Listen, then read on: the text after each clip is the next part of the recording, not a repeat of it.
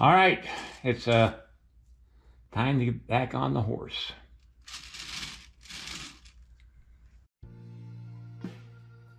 Time to play with some clay.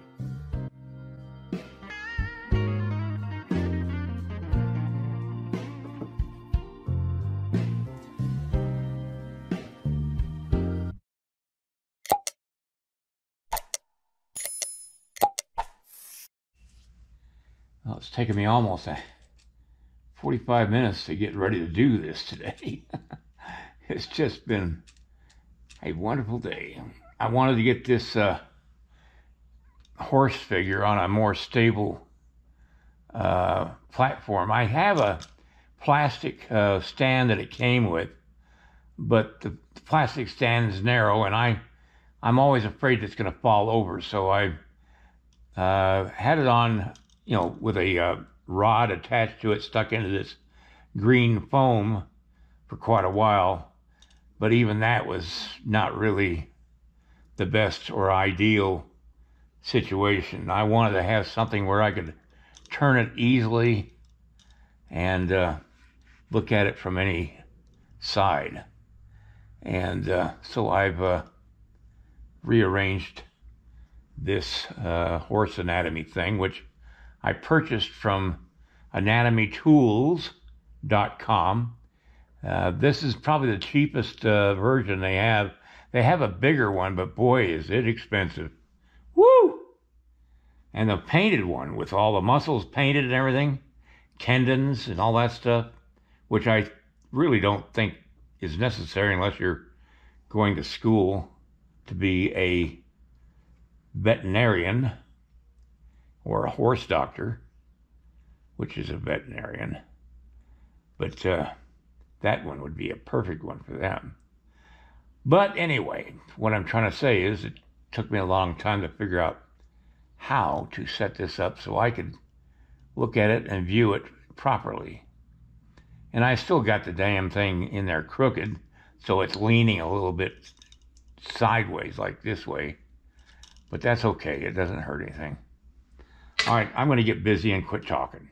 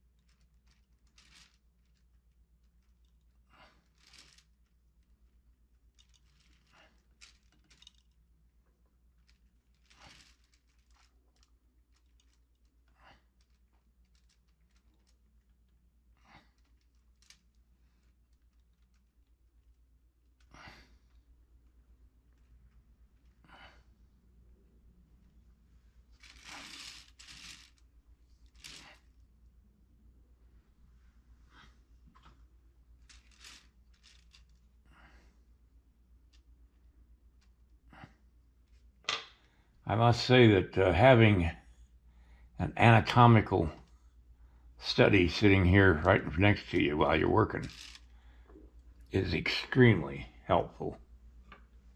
And if you're going to do a lot of horses, extremely logical for spending that kind of money for them. Because you can look at drawings all day long, but those are two-dimensional. You need something three-dimensional that helps you see exactly the structure of the muscle.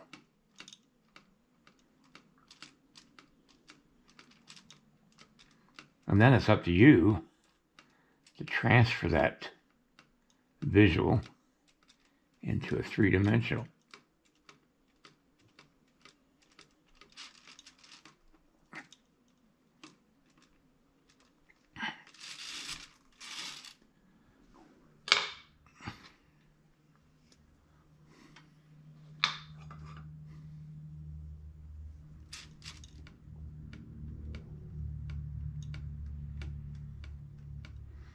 Of course, muscle changes as you put it into action.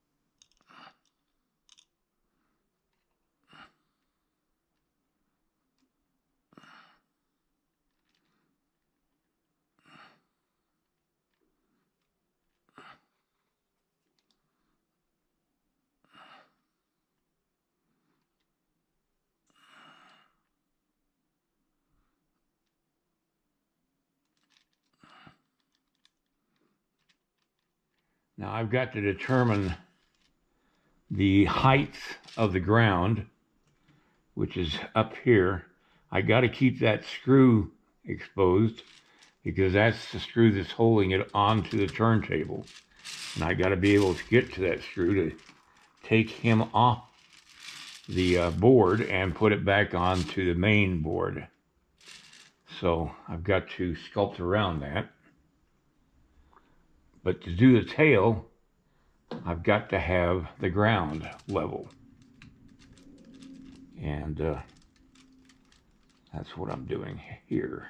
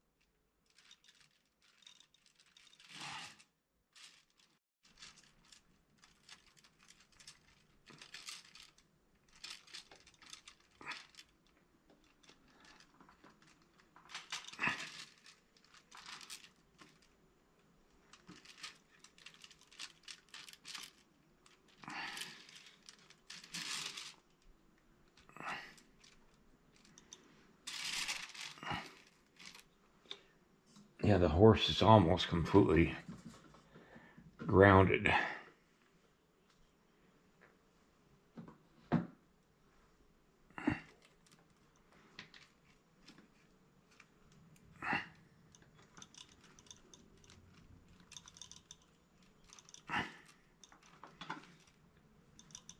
Which is bad news for the cowboy.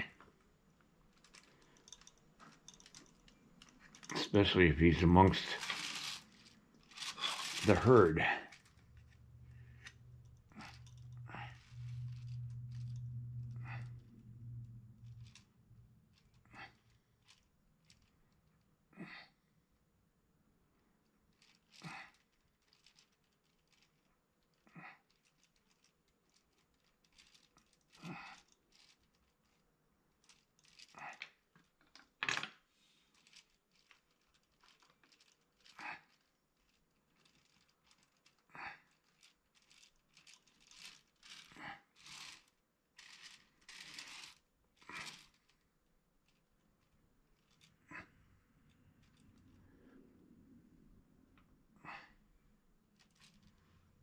Okay, now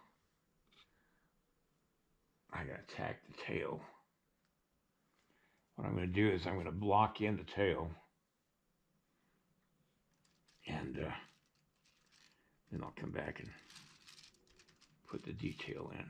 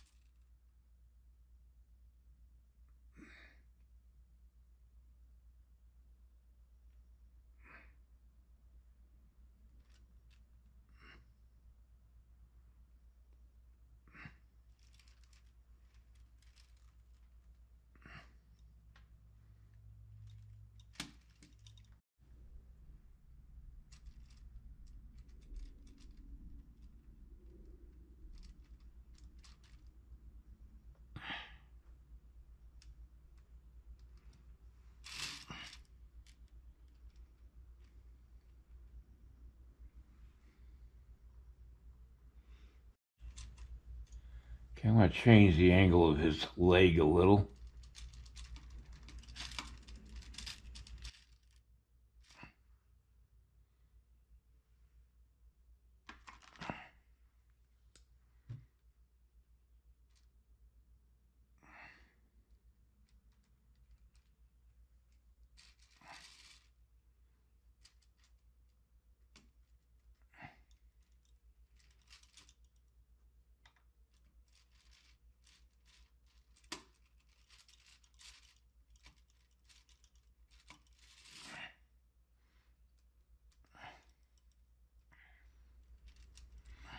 All right, I'll come back when I get this leg pretty well sketched in, because I cover all this in my instructional videos that I have on creating a horse, and I've got a couple of those, and I'll come back when I get this thing roughed in and show you what I've gotten done.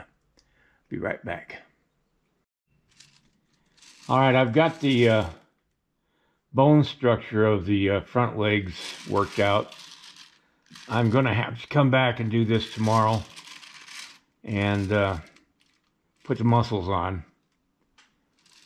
And once I do that, I'm pretty close to putting the saddle permanently on the horse. I've got the chest area to work out and the genitals. I won't be doing that on camera. But anyway, but I'll continue this tomorrow. As you can see, I added a little bit of a break in the tail. I'm gonna sit with that for a while to see how it feels. And because if I have a break, it costs more to make a mold.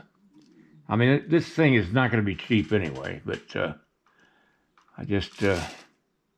trying to keep the cost down as much as I can.